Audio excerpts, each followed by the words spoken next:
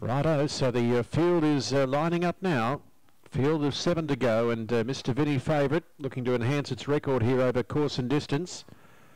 Where's the pink jacket? This is the Bendigo Advertiser, race number 7, grade 5, tier 3. The green light is there. Just about ready now. Set.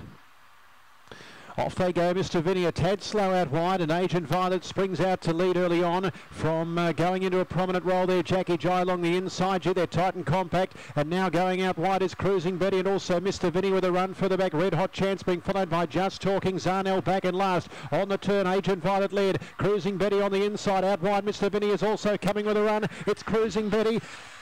Mr. Vinny's got it right on the post.